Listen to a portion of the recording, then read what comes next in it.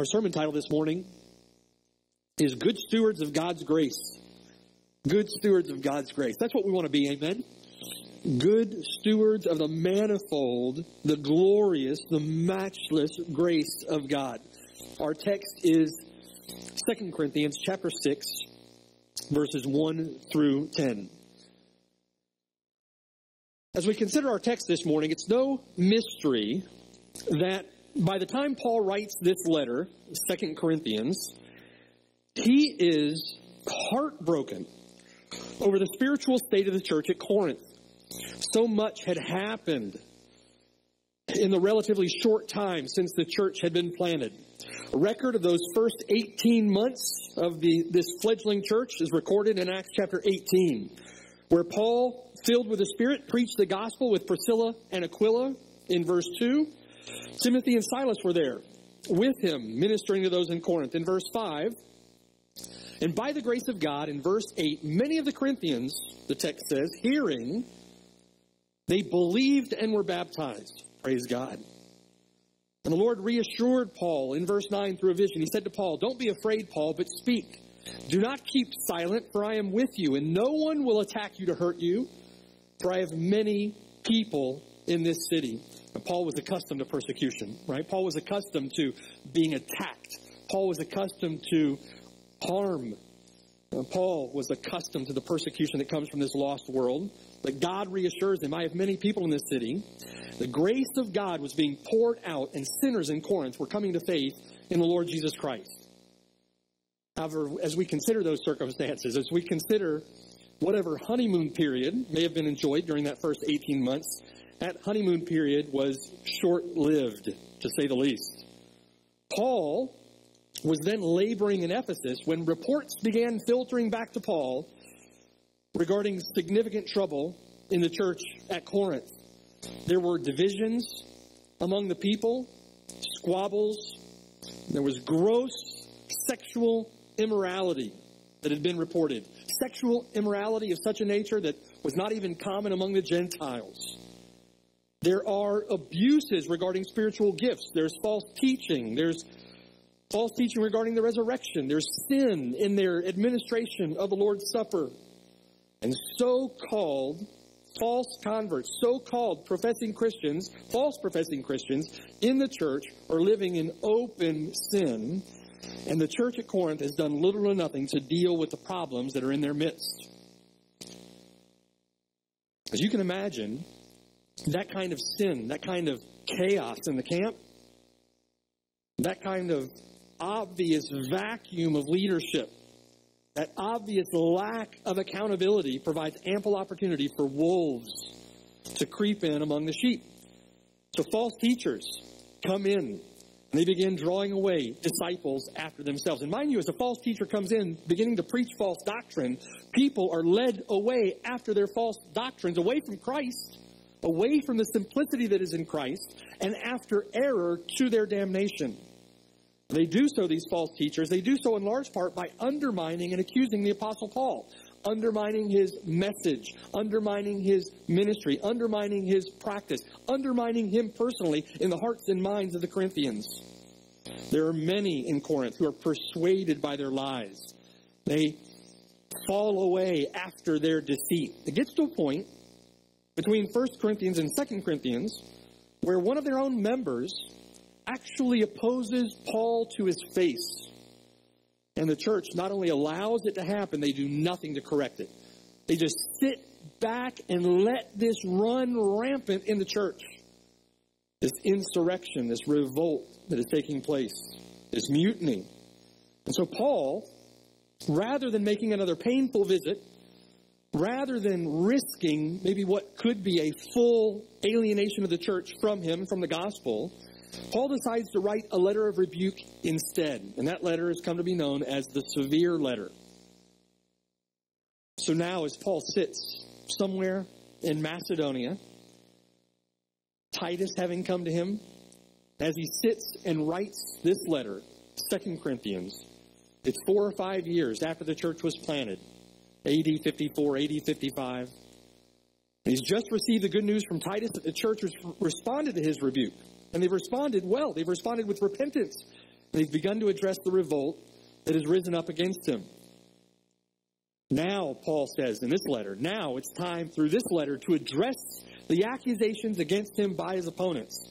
Paul enters into, reluctantly, a defense of his ministry for the sake of the Corinthians, for the sake of this embattled church, for their soul's sake, not for Paul's reputation's sake, not for his own name's sake, but for their sake.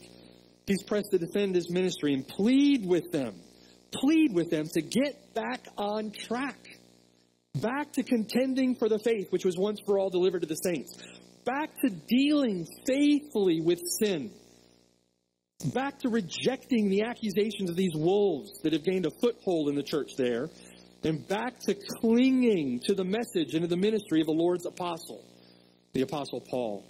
Now consider the heart and mind of Paul as he wrote. What was in Paul's heart? What was in Paul's mind as he was pleading with the Corinthians to turn from your sin? Don't receive the grace of God in vain. Look at chapter 5, verse 12. Paul says, we're not here commending ourselves to you again as if you don't already know us. Paul says in verse 12, you know me, right? You know my ministry to you is from God. I'm defending my ministry to help you stand against these false accusations. We have to be equipped, right? In order to fend off false teaching, you must be equipped with the word of truth. If you won't stand for the word of truth, you will fall for anything, right? We must be equipped with the word of truth to stand against error, to stand against false teaching. Look at chapter 5, verse 13. Paul says, all that we do is for God and for you. Someone says we're out of our mind, or if someone says we're of sound mind, all that we do is for the Lord, and it's for your sake. The love of Christ compels us. Look at chapter 5, verse 15. Dear brothers, dear sisters, listen. He died for us that we should no longer live for ourselves, but for him who died for us and rose again. It is our reasonable service of worship, right? Our reasonable offering, our reasonable sacrifice. Why? Because chapter 5, verse 17, we are a new creation in Christ. Old things have passed away. Behold, all things become new. Chapter 5, verse 18, we who were once sinners, dead in our sins and trespasses, God has reconciled us to himself. He's forgiven us of our sin. He's cleansed us of our sin. Where there was once enmity, now there is peace. In chapter 5, verse 19, God is now committed to us then the word of reconciliation. We're to go into the world and preach peace, God's peace, through Christ to this lost and dying world. And now, chapter 5, verse 20, beloved church, you and I, we are ambassadors for the Lord Jesus Christ. With his word, his message on our hearts, on our tongues, preaching the word of reconciliation on Christ's behalf, be reconciled to God. Why? Why is that? What's the basis for it, right? What are the theological underpinnings for why we do what we do? Because, verse 21, he made him who knew no sin to be sin for us, that we might become the righteousness of God in him. Man, what glorious grace, right? What an amazing economy of words to express such vast and profound, glorious spiritual truths. Volumes could be written, couldn't they? Volumes have been written. Many more volumes will be written. We've got a glorious volume in our lap, in our hands this morning that's been written. What glorious grace we've been shown. We need to understand, though, you and I, just as those believers in the church at Corinth, you and I need to understand that with that grace comes responsibility. With the gift comes responsibility. Paul recognizes that he is a steward of the grace of God that's been given to him. The Corinthians are to be good stewards of the grace that has been shown to them. You and I are to be good, faithful, delighting, joyful, fervent, earnest, diligent, zealous stewards of the grace of God that has been shown to us in Christ. So in chapter 6, verse 1, understanding these things, understanding the condition that the church in Corinth is in, understanding that Paul has responsible to them, not only as an apostle of Jesus Christ, but as an ambassador of the Lord Jesus Christ. Paul has responsibility to them, not to just plead with the lost of the world, but to plead with them. Paul turns back and addresses the church directly, beginning in verse 1. He's not ultimately concerned with the personal attacks against him. Paul's not concerned here with making much of himself. He's not concerned with building his own resume. He's not concerned with padding his own wallet, with increasing his own fame, with getting enough likes or clicks on Twitter or Facebook or whatever that is. Right? With getting enough for his Learjet, for his BMW, for a $500 suit. Paul's not concerned with those things. Paul's not concerned with being liked. Paul's not concerned with appeasing them by worldly means. Paul's not concerned with just merely entertaining them or trying to hold them by worldly means. He's not trying to win their support at the expense of the truth. He's not like the false teachers who are out there peddling the word of God to win a following. Paul says, we, Timothy, Silas, myself, we then, as ambassadors for Christ, as workers together with God, pleading as though God himself were pleading through us, we, Corinthians, also plead with you. And he pleads with us this morning. Don't receive the grace of God in vain. Be good stewards of what God has done for you in Christ. Don't waste this gift. Right? Don't squander the gift of God's grace. Consider the high cost at which it came to you, right? Don't treat it as a common thing. In other words, Corinthians, it's as if Paul is saying to them, right? Has it all been for nothing? All the labor, all the tears, all the prayers, all the preaching, all the grace of God, all the fellowship, all the discipling, all that pain and sorrow and grief in the process of discipline, all the care and concern shown for the church, all the sorrow, all the tears amongst you as you've dealt with sin in the church, as you've dealt with false teachers, all the persecution that you faced coming out of the world. Has it all been for nothing? Would you now, at the whim of some wicked false teacher, abandon the faith and depart from Christ, and the grace of God becomes to you a vain, empty, common thing that you then trample underfoot? You said at one time that the Lord Jesus Christ has saved you from your sin, that his blood was shed for you, that he died on Calvary for you, that he paid for your sins, that your sins were there placed upon him, and he bore the penalty for them on the cross. And now would you say that no longer matters to me? And you would leave Christ over, I got to work more. Or I just can't make it anymore. I've got too many other things to do. Family's getting in the way. Money's getting in the way. Other priorities are getting in the way. Listen, all those things will perish. They will vanish. And you will stand before the God, the judge of the living and the dead, the Lord Jesus Christ that is appearing. You will stand before the judgment seat of Christ and give an account of everything you've done in the body, whether good or bad. Fear him. Love him. Give your heart to him, or you receive the grace of God in vain. In other words, Corinthians, has it all been for nothing? At this point, would you turn your back on the grace of God? There's an account in 2 Samuel chapter 23 about David and 3 of his mighty men. You remember the story? David, his mighty men have stationed themselves in the cave of Adullam. The Philistines are gathered together below them in the valley of Rephaim. And they're preparing for battle, right? David, as David is accustomed to doing, has asked the Lord, shall I go out against them? Right? And the Lord promises David that I'm going to deliver them into your hands. And so they're preparing for battle. They're tired. They're thirsty. David the king makes what the Bible says is a longing statement. He says, "Oh, that someone would give me a drink of the water from the well of Bethlehem, which is by the gate." You could almost hear him say it under his breath, right, as he sits in the cave. Man, I wish I had some of that water. David had grown up around the well at the gate at Bethlehem.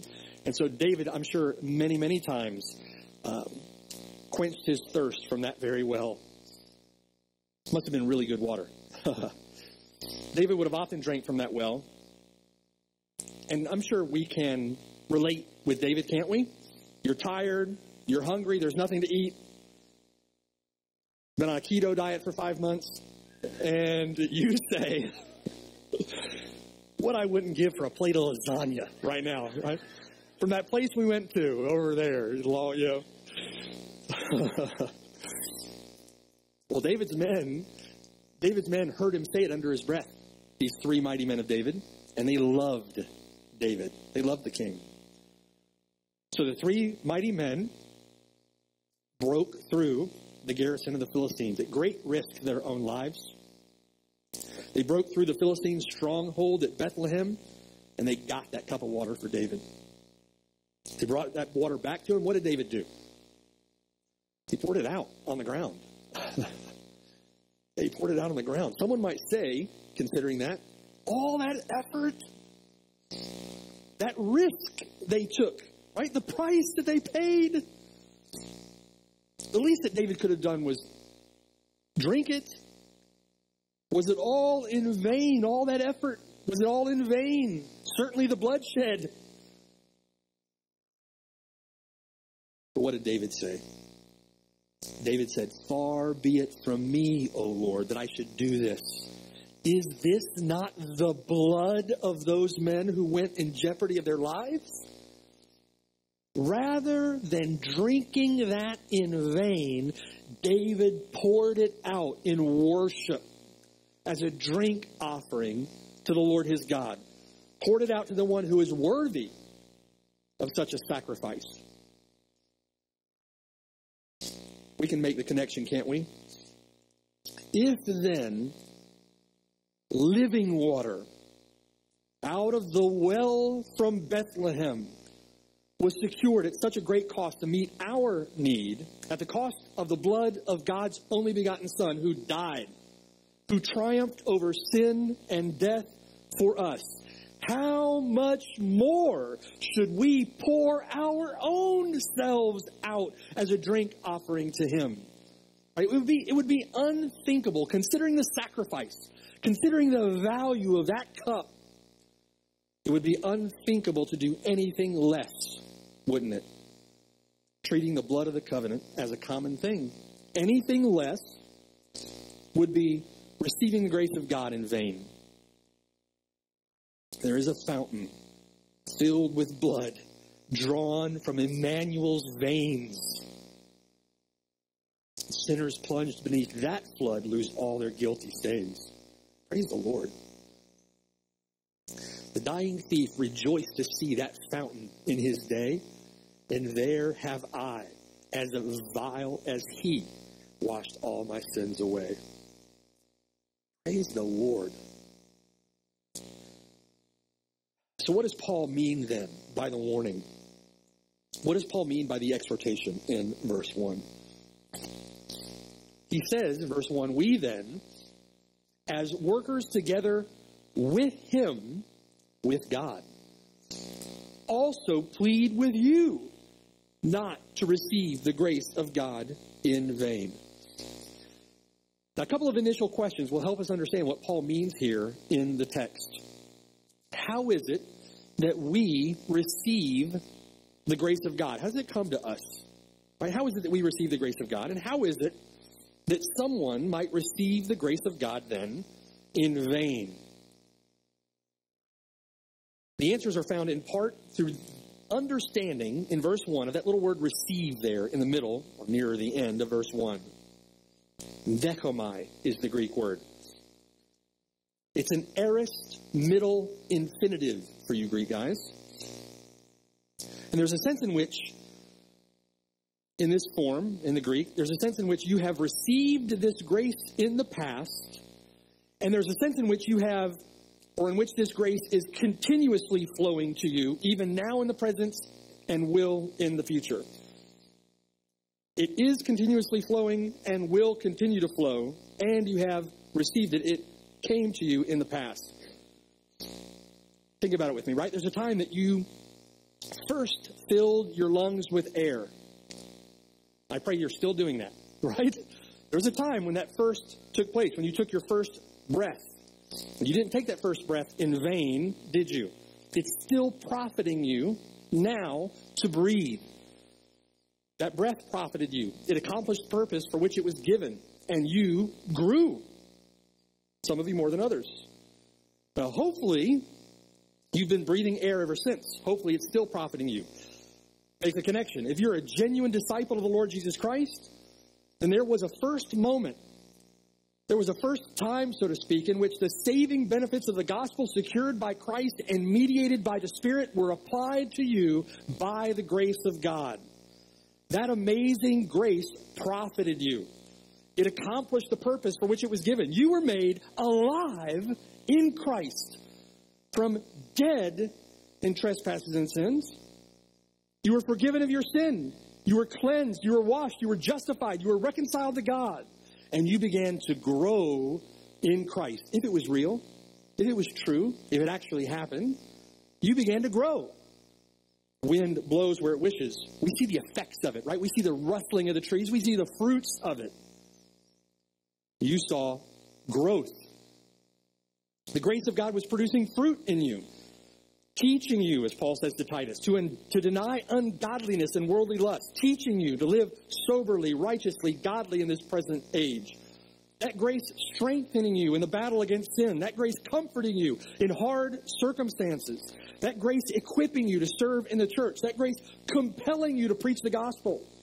That grace enabling you to live the Christian life. That grace showing you that apart from the Lord Jesus Christ, you can do nothing, and all that we do in Him is in Him, through that grace. In other words, grace was poured out to you in salvation, and you've been standing under a waterfall of God's grace, receiving it ever since. And you will be receiving it into eternity, past, present, and future.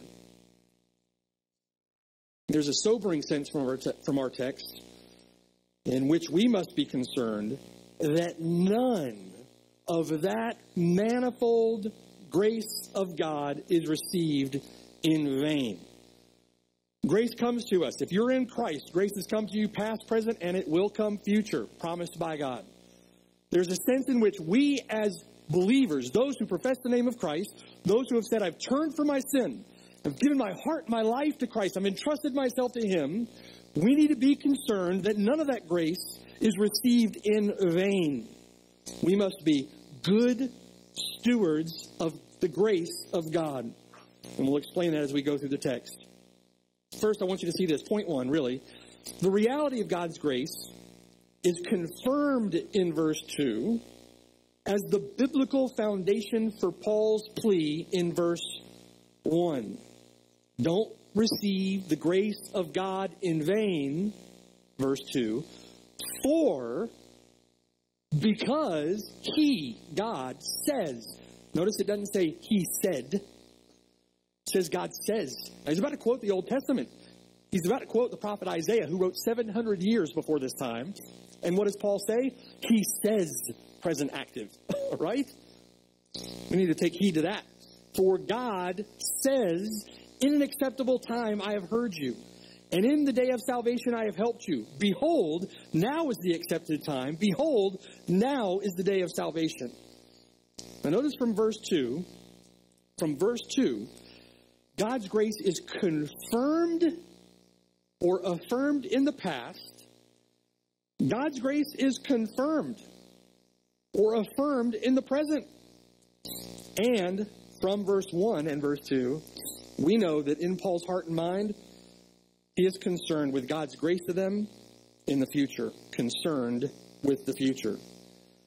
At the beginning of verse 2, I want you to see God's grace is confirmed in the past. That past promise, that past prophecy found in Isaiah chapter 49 is in verse 2. comes from Paul here, from the prophet Isaiah. Turn to Isaiah 49 with me. Isaiah 49.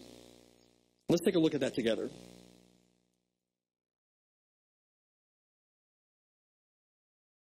Isaiah 49 is the second of 4 servant songs in Isaiah, in which God's servant, the Messiah, is referenced.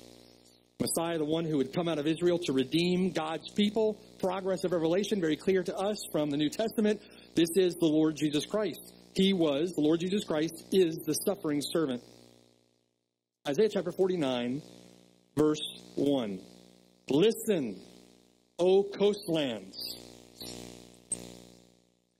Can't help but think that when I see that, how we would pray that the coastlands would hear him today. Right? I think those liberal parts of the country, not speaking politically, I'm speaking spiritually, big cities where there's just such great wickedness, coastlands listen. He's calling for all to listen, but certainly there's great godlessness there.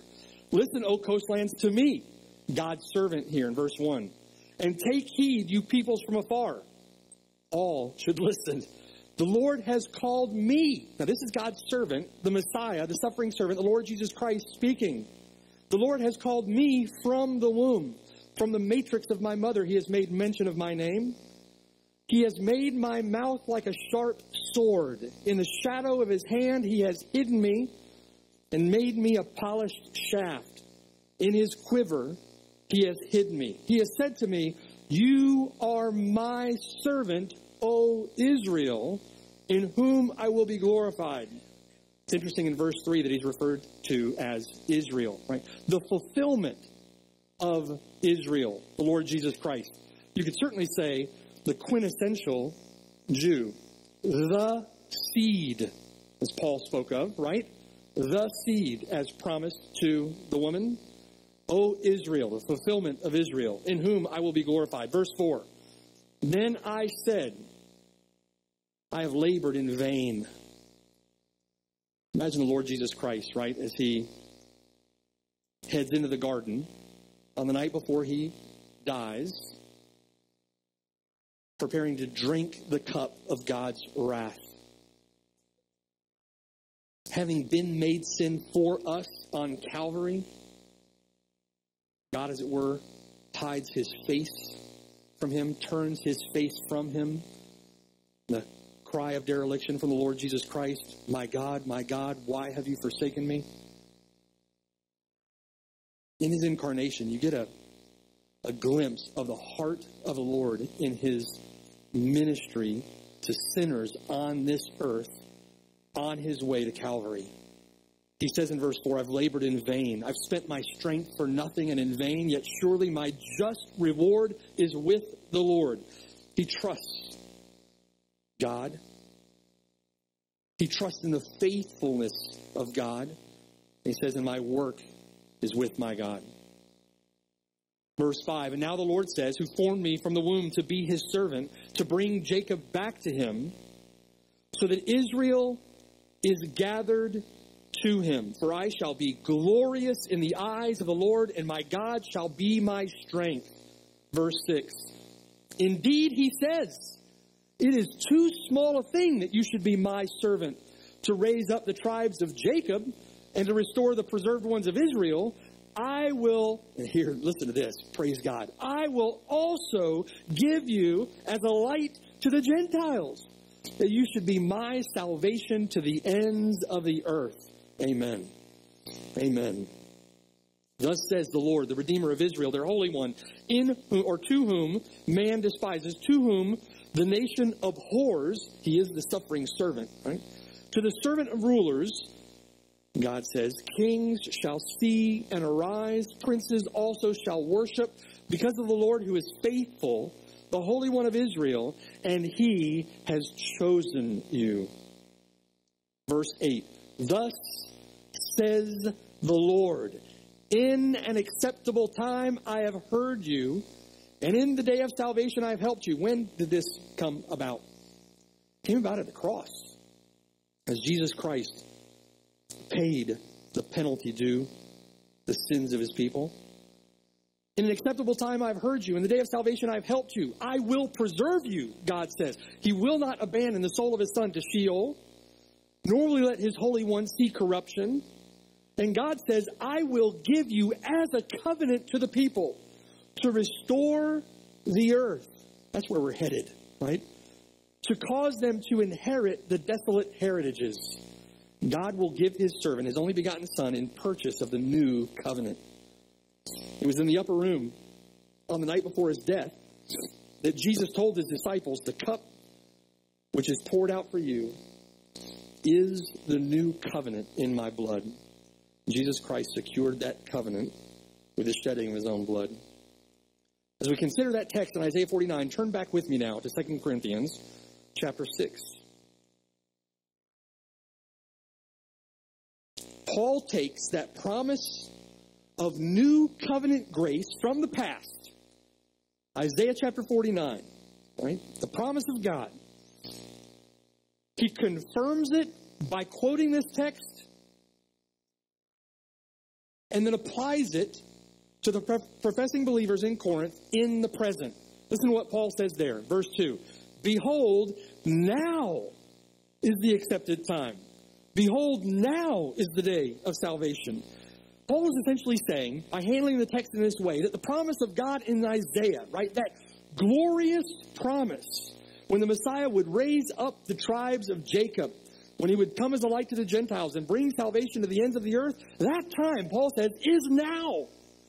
In other words, that day, not a moment in time, not a flash in time only, but a time period that lasts from the first coming of the Lord Jesus Christ to the second coming of the Lord Jesus Christ. It's the time of the preaching of the gospel now, in which God pours out his salvation. Now is the accepted time. That time being fulfilled in the ministry of Paul as he preaches the gospel in Corinth.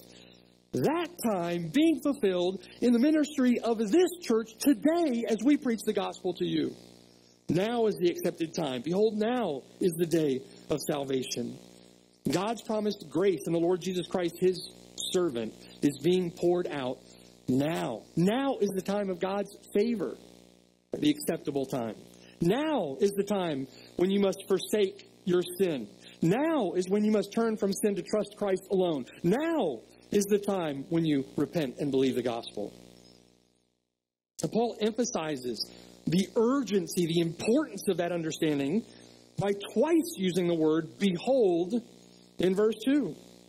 And I can imagine the Apostle Paul, right, bellowing these words in the open air as he was preaching. Wake up, you slumbering sinner. You who are dead spiritually, wake up. Open your eyes, you blind sinner. Open your ears, you deaf sinner. You are spiritually dead. And he says to you, wake up. Behold, now is the accepted time. Right? Seek the Lord while he may be found. Call upon him while he is near. God says, my spirit will not always strive with man. My spirit will not strive with man forever. Behold, now is the day of salvation. Right? There's an urgency to these words. Behold. It means listen up. Pay attention.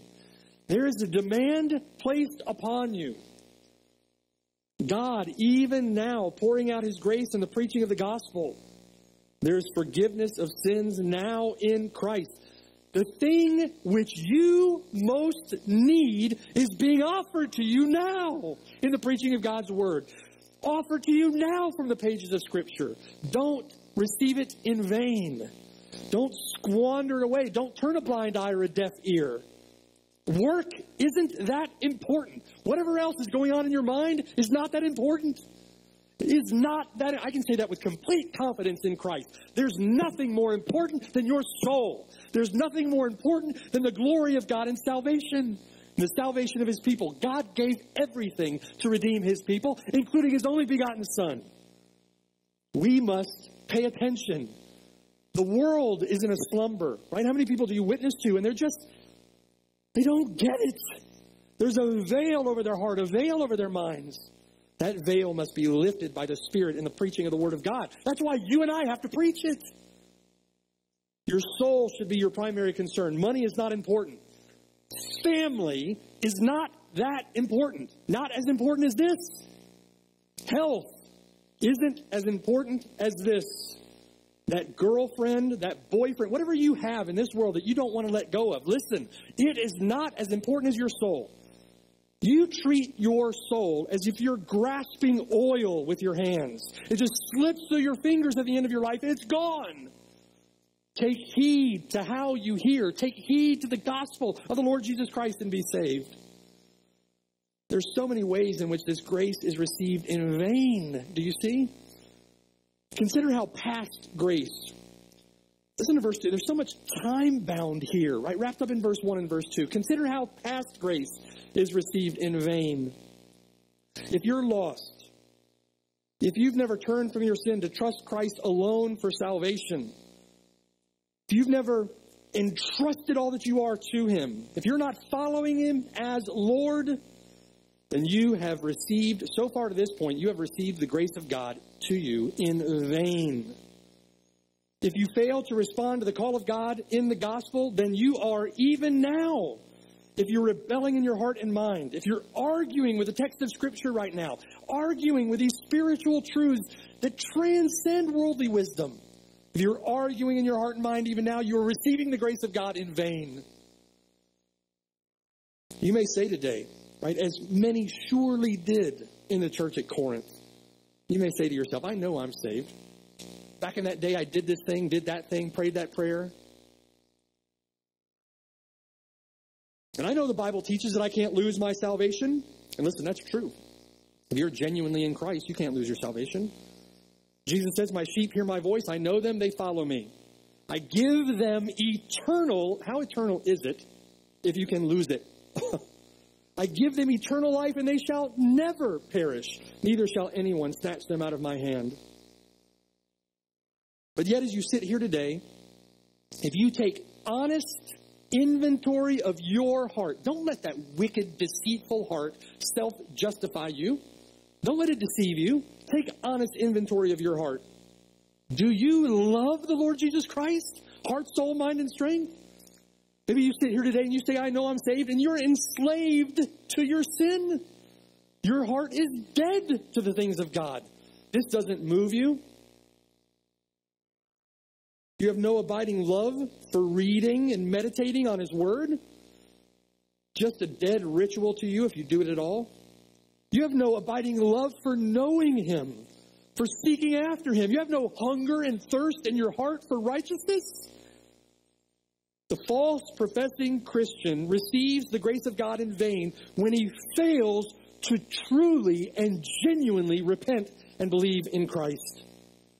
And you will be among the many in that day who will say to Him, Lord, Lord, did I go to church every Sunday? Didn't I fellowship with God's people on occasion? Wasn't I there when they needed help with the move? Wasn't I there when they needed a meal for the, right? Didn't I sit under the preaching of your word? Didn't I put on a good show? Didn't I put on a good face? Didn't I go Sunday in and Sunday out? And yet you have received the grace of God in vain. If that's you, turn from your sin now. You know, it's preaching like this from the Word of God, right, that we hear on a regular basis. There's no grace in it. Where's the grace in that? Are you kidding me? Listen to the grace of God. That you and I, wicked sinners. Now, if you don't think that's gracious for someone to call you a wicked sinner, well, then you have a problem with the Bible. You have a problem with God's diagnosis of you. But that you and I, wicked sinners, who continue, even if those of us in Christ, amen, we still battle with the flesh. Our best prayers have enough sin in them, Bunyan said, to damn the world. And yet, we don't think it's gracious that the truth of that is preached to us. And as we know and as we recognize and as we acknowledge that, to know that God still in Christ lavishes grace upon us so that we can be His forever. Right? It's amazing grace. But we only understand that grace in the context, truly, we only understand it truly in the context of our own sin and depravity. Both truths must be understood, must be acknowledged. Maybe you profess to know Christ, but you haven't persevered. You said, I was 7, 8, 12. Maybe you were 20. Maybe you were 30. Maybe it was last year. You said, I'm a Christian. The Lord has saved me. I'm forgiven of my sin. The blood of Christ applies to me. And then you have fallen away from your profession. You have not persevered in the faith. Be sure that if you do not persevere in the faith, you were never truly saved to begin with. You have received the grace of God in vain. Someone says, I prayed to receive Christ when I was 7. And maybe for a period of time as a child, being obedient to your parents, you were relatively moral. Then when you get to high school, you fall into sin. When you get into college, you fall into more sin. You get into adult life and you fall into more sin. There's been a pattern of unfaithfulness, a pattern in departing from the living God, a pattern of not concerning yourself with the things of God. You have received the grace of God in vain. Paul says in 1 Corinthians chapter 15, verse 2, you are saved if, Paul says, you hold fast that word which I preached to you, unless you believed in vain. If you don't hold fast, your profession of faith is in vain. You have believed in vain. You've received the grace of God in vain. Turn from your sins now. Trust Christ now and be saved. Don't deceive yourselves. The one who practices righteousness is righteous just as he is righteous. The one who sins is of the devil. Don't deceive yourselves. There were those in Corinth who were receiving the grace of God in vain. It's Paul's concern here in 2 Corinthians chapter 6, beginning in verse 1. There were those in Corinth who were not genuinely converted. They may have heard the word preached to them at one point, right? And like those false professing Christians of Matthew 13, maybe at that beginning point when they first received the word, they immediately received it with joy, right? They spring up. There's joy. I'm a Christian. I've been forgiven of my sins. They become members of the church. They're serving with you. They're singing with you. But when times get tough, when the accusations in Corinth begin to fly, when a deceiving wolf, false teacher, entices them with a message they'd rather hear, a message that tickles their ear, maybe they've heard a message, a perspective, if you will, of Christianity that says it's okay to not be that committed. I'd rather go somewhere where I can just sort of add my Christianity to whatever else is going on in my life. I've got a lot of stuff going on in the middle of the week, so I want to go somewhere where I can go to church on Sunday. That's what I believe about the Christian life. And you got someone in that pulpit telling you that that's the case. You're enticed away by no accountability. Got other things going on. More things that are important to me. Don't meddle in my business. I'm fine, I believe. I believe.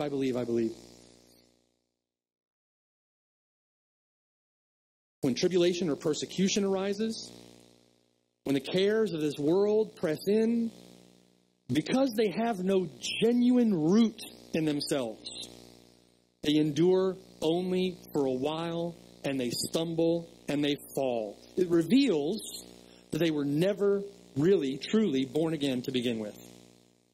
Hebrews chapter 3, verse 14. For we have become partakers of Christ if we hold the beginning of our confidence steadfast to the end. So what about you this morning? Have you received the grace of God in vain? Be a good steward of the grace of God. Take heed how you hear. Will you be a Judas? Judas sat under the preaching of the Lord Jesus Christ himself. Will you be a Simon Magus? Will you be an Ananias, a Sapphira? Will you be a Demas? Will you be one of those hard-hearted Pharisees? Hebrews chapter 2, verse 1, we must give the more earnest heed to the things that we have heard, lest we drift away. That is not a fictional, hypothetical. Right? That's a warning from the Lord. Take earnest heed to the things we have heard. Does that mean we can lose our salvation? No, it's clearly established in the Bible. The issue is, are you genuinely His to begin with? Don't drift away. God uses means, right? And He uses means of these warnings, and He uses means of grace to hold His people in the faith, to preserve them in the faith. If you receive the grace of those means in vain, you can drift away. Let me give you an example of what this looks like. Turn with me to Jeremiah 36. Jeremiah 36.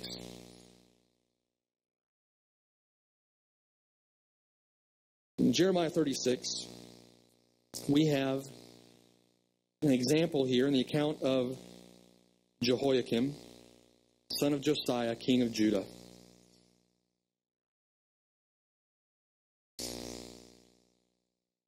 Jeremiah is prophesying against Jehoiakim and the kingdom. He's prophesying of soon deliverance into captivity, prophesying judgment. And so beginning in verse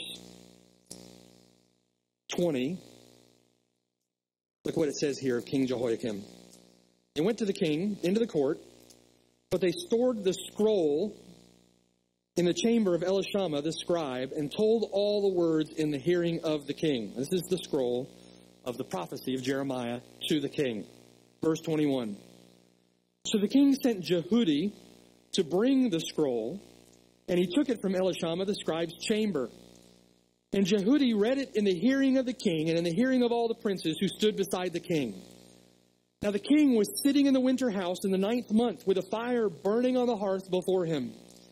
And it happened when Jehudi had read 3 or 4 columns of the scroll, that the king cut it with the scribe's knife and cast it into the fire that was on the hearth, until all the scroll was consumed in the fire that was on the hearth.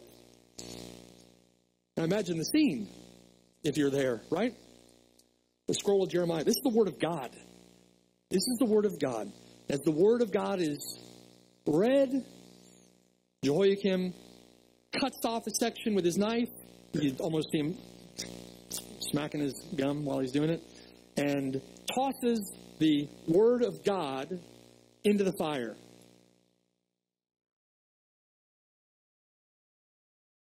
Verse 24, yet they were not afraid, nor did they tear their garments, the king nor any of his servants who heard all these words. They weren't afraid of the words on the scroll. They didn't tear their garments over their sin, and they weren't concerned with what they were doing to the Word of God. Nevertheless, Elnathan, Delaiah, Gemariah implored the king not to burn the scroll, but he would not listen to them. It's as if Paul was saying, don't take the grace of God in vain, right? Don't burn the scroll in your hearts and minds. He wouldn't listen. Verse 26, and the king commanded Jeremiel, the king's son, Sariah, the son of Azriel, and Shelemiah, the son of Abdiel, to seize Baruch the scribe and Jeremiah the prophet, but the Lord hid them. Rather than weeping over their sin, rather than acknowledging God for the grace that He was showing them in bringing them the word of Jeremiah, this wicked king wants to arrest Jeremiah and kill him, taking the grace of God in vain, right?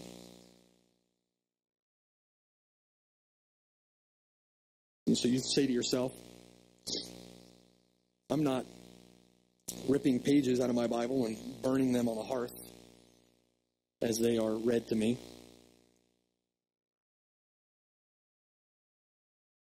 Which might as well be if you leave it sitting under the coffee table week after week and never read it. It's a closed book to you. What good is it to you? This is the grace of God. You can go on the internet and you can find, I can't even count them, the number of translations of the Bible available. The number of things written about the Bible, volumes and volumes and volumes, God's manifold grace to his people. We've been given so much light. It is blinding in glory. And yet, we walk around with some absolute darkest shade of sunglasses you can find so that it won't penetrate. You might as well be burning it in the fire. Back in 2 Corinthians chapter 6, I want you to see, though, that in applying Isaiah chapter 49, that text from the suffering servant in Isaiah 49, in applying that text to the present spiritual condition of those at Corinth, Paul strongly emphasizes a concern for the present conditions on the ground there, so to speak. In other words, verse 2, 2 Corinthians chapter 6, verse 2, expresses a present concern for how we interact with the grace of God in Christ. Look at verse 1. Paul says, "We then, as workers together with him, we also plead with you," present active indicative, we plead, ongoing, continuously, we plead with you not to receive the grace of God in vain. For he says, "In an acceptable time I have heard you, and in the day of salvation I have helped you. Behold, now present is the accepted time. Behold, now present is the day of salvation." You can receive the grace of God in vain when you fail to truly receive it as it comes to you in the gospel. You wind up a false professing Christian, one who falls away.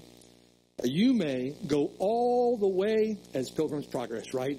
All the way to the celestial city and find that next to the doorway into the celestial city, there's even yet there a doorway which leads to hell.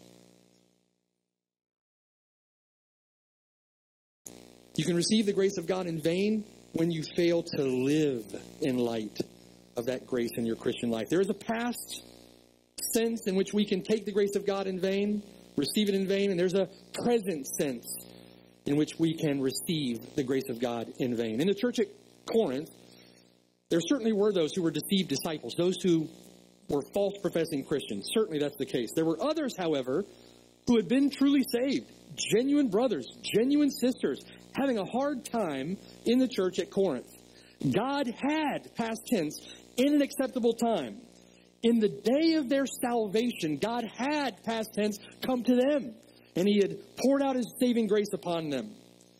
And Paul says to them, having considered that that's the fact, you have been saved, past tense, by grace, Paul says to them, now is the accepted time for God's grace as well. Now is the day for repentance. Now is the day for faith. If you have trailed away from God, if you've trailed off after these false apostles, if you've trailed off into your sin, turn back now at Paul's rebuke. It is the grace of God. Don't take the grace of God to you in vain. What are you doing with the grace of God right now? Don't receive it in vain. When you turn from your sin to entrust yourself to the grace of God in Christ. He who knew no sin was made sin for me so that I could become the righteousness of God in him. Justifying grace pours into your heart, right? Saving grace transforms your heart, changes your desires, changes your affections, changes the way that you think, makes of you a new creation and reconciles you to God. However, that grace that comes to you in that saving way never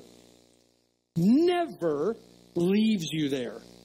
Never leaves you there. One pastor used this illustration from the Puritan John Angell James. Listen to this. Imagine a man in prison under sentence of death. And at the same time, he is dangerously ill with fever.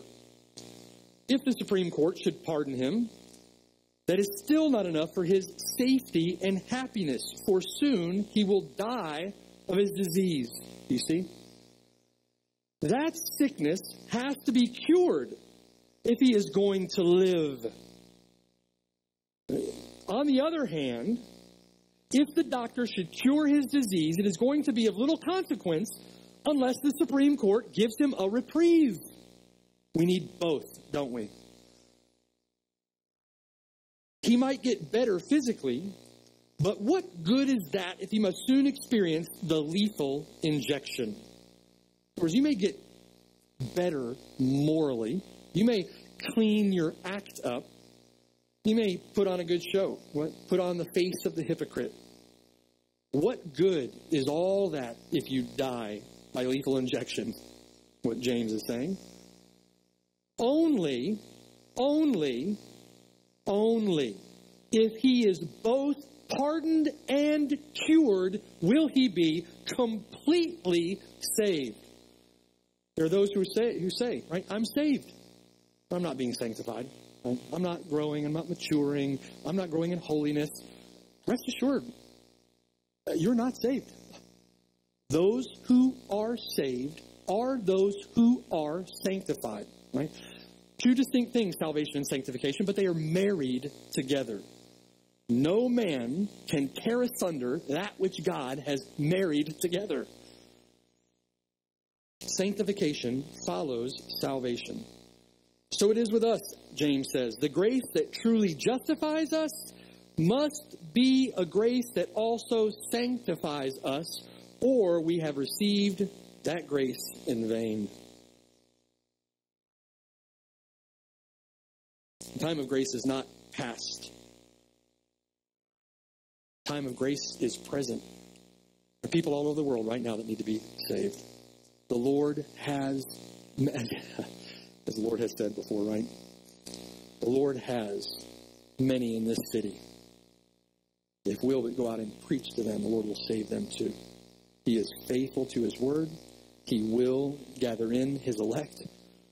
It is given us the gracious and merciful responsibility, the lofty and high position as ambassadors of Christ to preach the gospel. Now is the day of His saving and sanctifying grace. You're here today, you say, I'm saved. I've seen a work of grace in my heart. I know it's not accomplished by me. I've been changed. I'm not the person that I once was. I'm not perfect by any stretch of the imagination. In fact, I'm very now even more well acquainted with my sin, and I despise it from the heart. If it were possible to rip open my breast without anesthetics and rip from me the sin that dwells there, I'd be happy to have it done.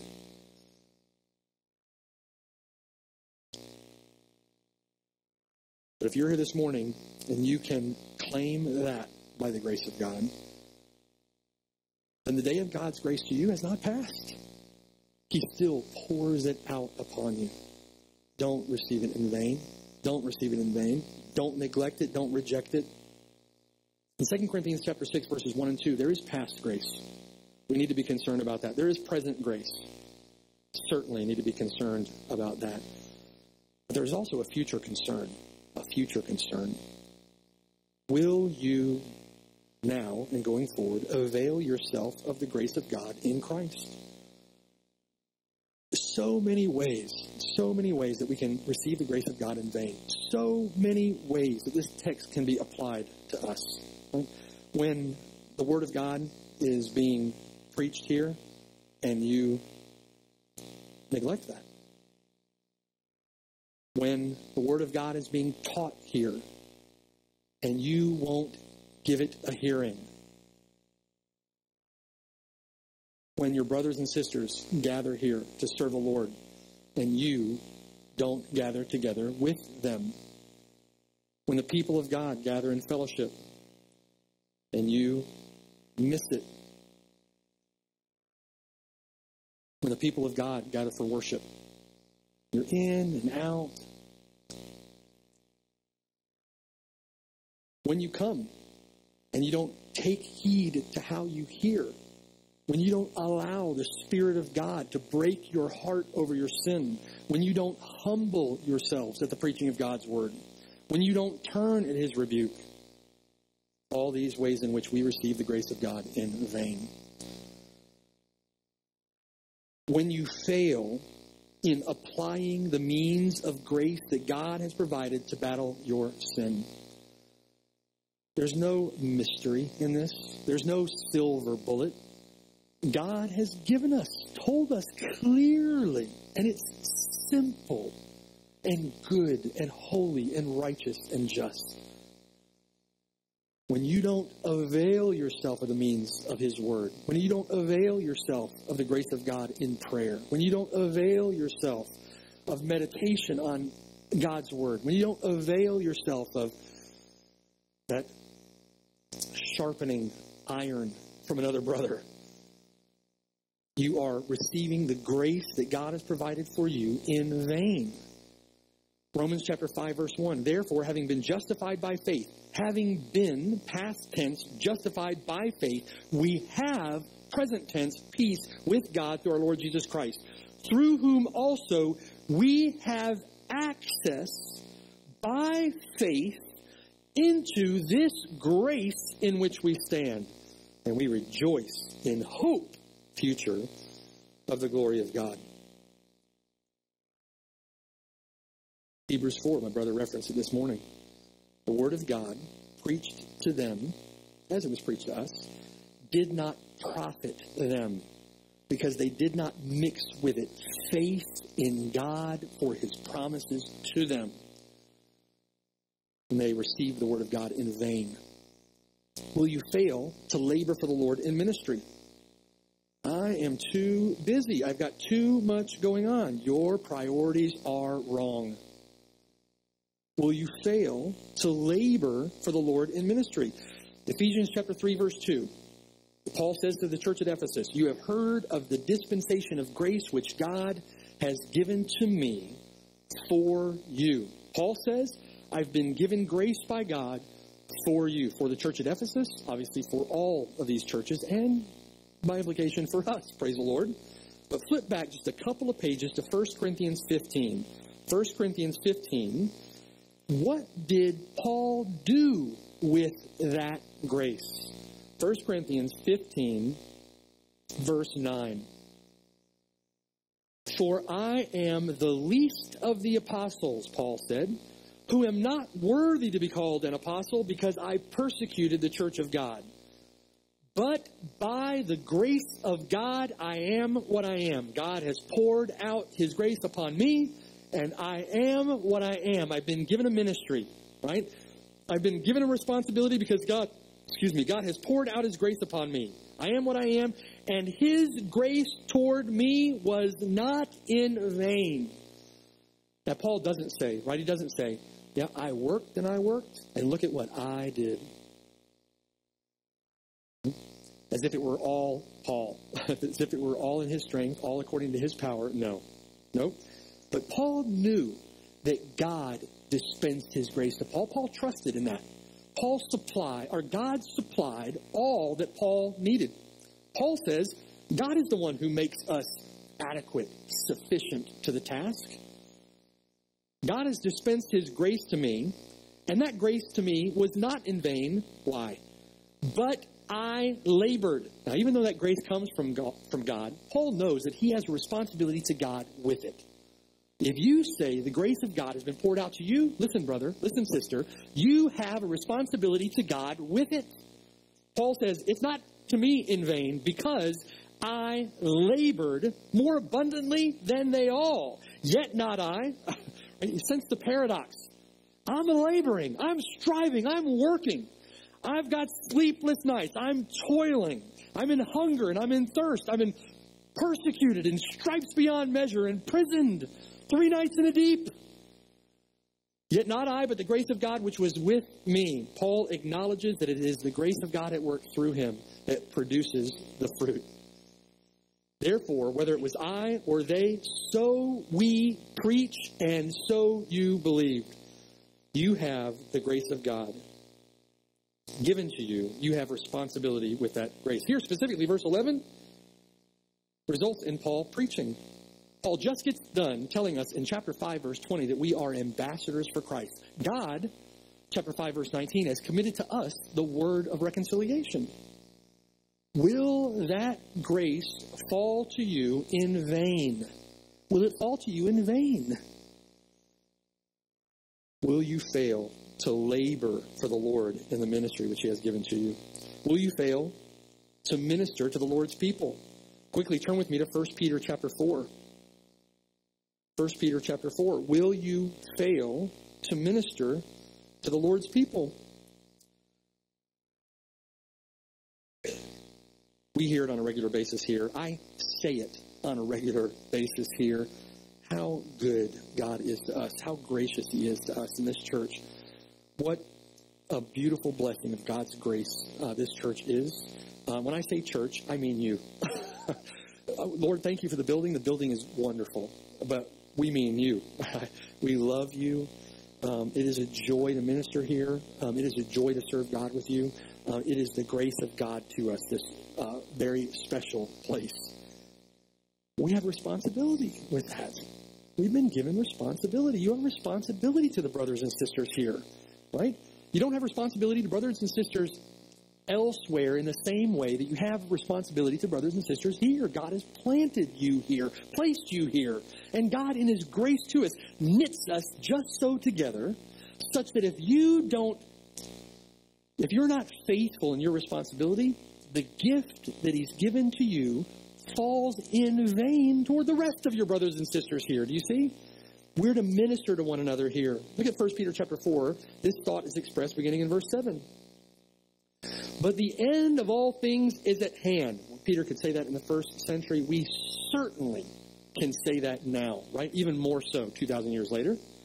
The end of all things is at hand. Therefore, what's our response to that?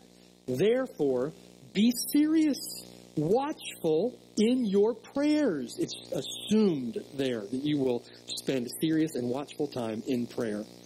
And above all things, have fervent love for one another. For love will cover a multitude of sins. I find it difficult to imagine that you could say that you love your brothers when you are never here, when you intentionally absent yourself from the gatherings of God's people, when you can just as easily go somewhere else as you could come here, right? Where is your love for the brothers? Where is your love for the Lord? And where's your love for the brothers? Be hospitable to one another without grumbling. And as each one has received a gift. Notice that passive, has received. This is not something that you work up in your own strength or that you develop in your own strength. You have passive, have received it. Each one has received a gift. Minister it to one another as good stewards of the manifold grace of God. In two categories then listed in verse 11. If anyone speaks, let him speak as the oracles of God. You have a gift to be able to speak. You have responsibility for the way that you speak. If anyone ministers, if anyone serves, let him do it as with the ability which God supplies. And many, by God's grace, have both gifts. Some have one, some have the other, right? But we have gifts given to us by God. Use them.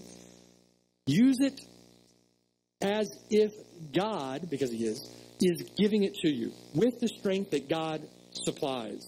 In other words, independence upon him. Independence upon him. So that in all things God may be glorified through Jesus Christ, to whom belong the glory and the dominion forever and ever. Amen. The grace of God that comes to us works. The grace of God that comes to us works. What keeps it from working other than you standing in its way? When you receive the grace of God in vain, It's a common thing that you pour out on the ground, that not in an act of worship, you pour out on the ground because it means nothing to you. What a grievous sin against God. Are you a mere hearer of the word, deceiving yourself? Or are you a doer? Don't allow grace, the tide, the flood, the fire hose of God's grace come to you like salt water into a dead sea and just sits there and things die in it. And if you labor in his grace through faith, there's a promise in 2 Corinthians chapter 6, verses 1 and 2. If you labor in his grace through faith, there's a promise. We then, as workers together with him, also plead with you not to receive the grace of God in vain. Because he, God, says, in an acceptable time I have heard you, and in the day of salvation I have helped you. What a glorious grace of God, even now in the present. Behold, now is the accepted time. Behold, now, brothers and sisters, is the day of salvation. And all praise, honor, and glory to the one who lavishes his grace upon us. Amen.